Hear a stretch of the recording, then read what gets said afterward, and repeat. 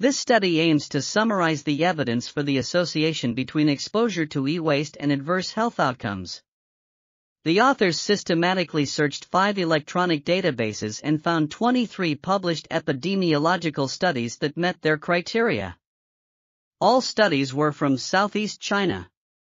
The findings suggest that exposure to e-waste is associated with changes in thyroid function, cellular expression and function, adverse neonatal outcomes, changes in temperament and behavior, decreased lung function, increased spontaneous abortions, stillbirths, premature births, reduced birth weights and birth lengths, and greater DNA damage.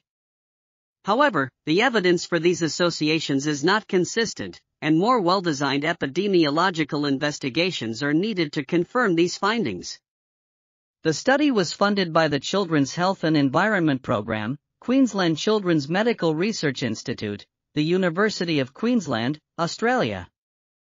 This article was authored by Kristen Grant, MIPH, Fiona C. Goldizen, BA, Professor Peter D. Sly, MD, and others.